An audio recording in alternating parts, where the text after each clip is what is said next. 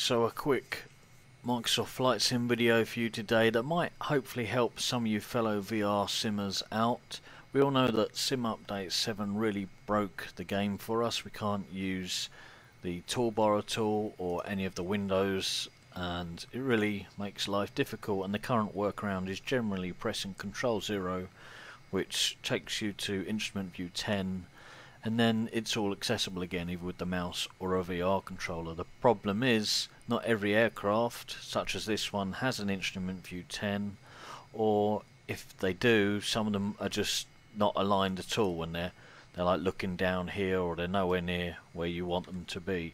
So I'm going to quickly show you how you can adjust a view where your mouse and VR controller will work, and it'll be exactly as you're seeing it now, and you can do it for every aircraft, and you don't even need to reload the sim. You can just change them on the fly. So let's get started now. I'm in the MB339 at the moment. We'll use this as my first example. This is quite a simple one. First thing you've got to do to make life easy is go into Options, Developers, turn on Developer Mode.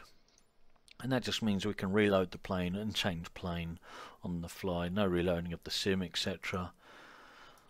So there we go. So we want Windows, Aircraft Selector open.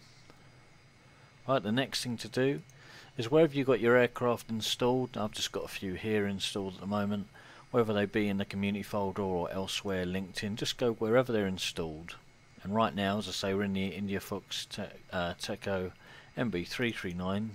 So go into the aircraft, sim objects, airplanes. This is the one we're in, the top one here.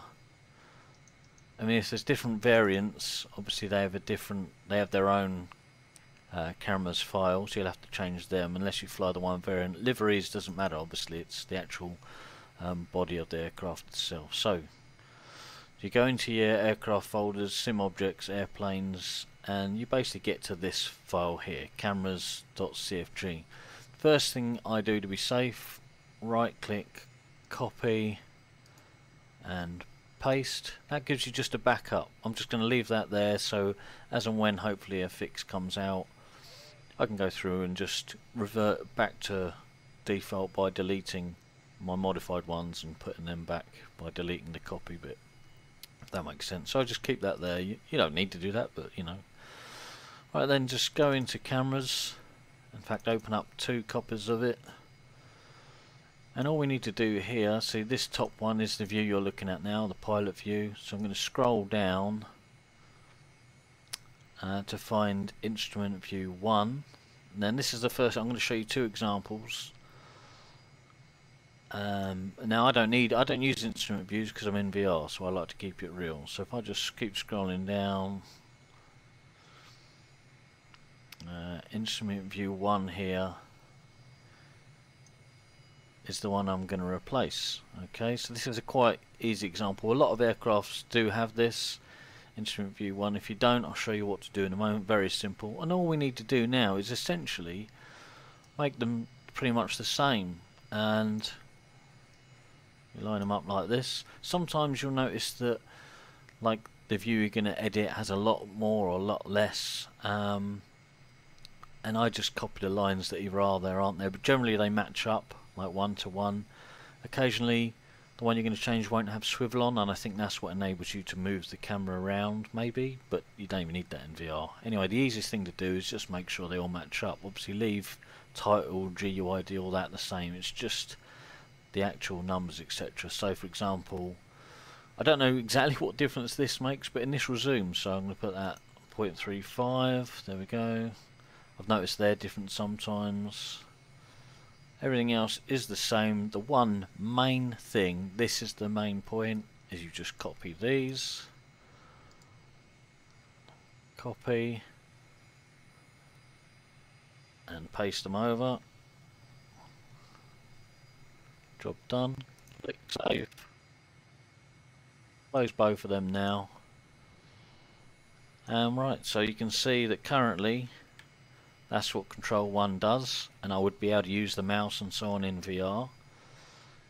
Reload the aircraft. This is what's good about developer mode. I'll just reload the camera CFG. Right, I'm going to press Control 1 now. Camera hasn't moved, but I can use the mouse and everything in VR. And to make the point clear, cameras, pilot view, instrument view, dashboard. It's now not moving down, so now I can use everything in VR. Fantastic! Alright, so that's easy enough. Let's do a slightly harder example of an aircraft that doesn't have instrument view 1. So let's pick the Spitfire,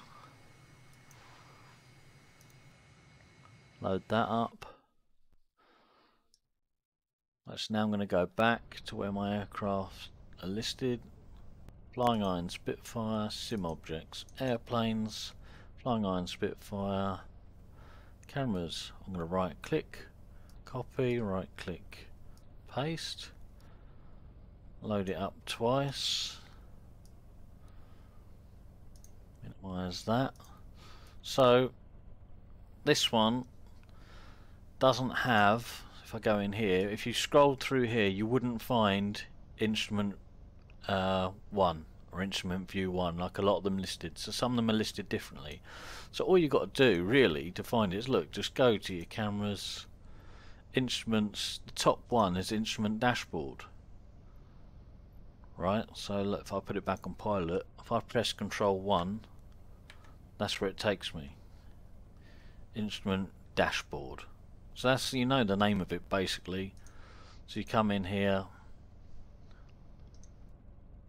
and we can see, scroll down a bit, there you go, instrument dashboard is the second one. Simple as.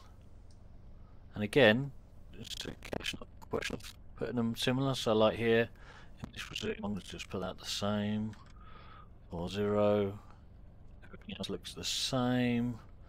Copied it. I think this bit on this aircraft is to do with vibration, I assume. But anyway, just copy the whole lot. Copy, paste, save, close, close. Okay, so we're now, Control 1 is still moving it down there. Reload the aircraft. And Control 1 is no longer moving it down. So Control 2, Control 3, they're in instrument views. Control 1, and again just to clarify, we're in pilot view, instrument view dashboard, and there we go, we can use everything in VR. Right, I hope that makes sense. I tried to make it as quick and concise as I could. It's essentially copying over the coordinates is the main thing to your Control 1 view, which pretty much every aircraft will have a Control 1 view. And that's job done. You can just go through your entire list if you really wanted and change them as you go. Obviously you don't need to go into each livery to do it. Just go into the actual main aircraft, you know, main aircraft folder, not into all these liveries. That's just livery. So it looks more daunting on here than it is to change every aircraft. You don't go to load up every single thing here. So yeah, that'll do it. Any questions, comments, if you've got a better way, a better workaround, or maybe some batch system that would automate it, that'd be great. I don't know. Hopefully a hotfix gets announced soon. They said communication was delayed because of Thanksgiving. Obviously that's all over now, so you know, let's keep our fingers crossed that something is announced in the very near future. But for now, that'll do it, and I'll catch you later. Cheers.